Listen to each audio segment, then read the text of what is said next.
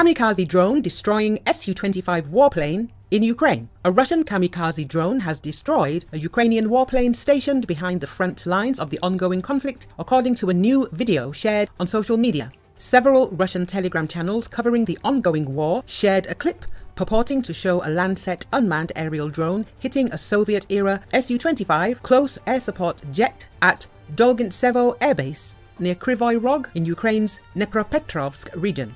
The video, which was shot both from the loitering munition itself and from another unidentified hovering aircraft, shows a military jet with its wing edges painted in the colours of the Ukrainian flag parked in the open on the runway. The Lancet rapidly zeroes in on the warplane and blows it up. It is unclear, however, whether the plane was operational. Russian forces have already conducted strikes on the Dolgintsevo Air Base in the past. In late September, the Defense Ministry said that troops had taken out a Ukrainian Soviet-era MiG-29 fighter jet in the area. The Lancet, which was first unveiled in 2019 and is produced by a subsidiary of the Kalashnikov defense concern, can carry a payload of 1 to 3 kilograms while traveling at a speed of 80 to 110 kilometers per hour.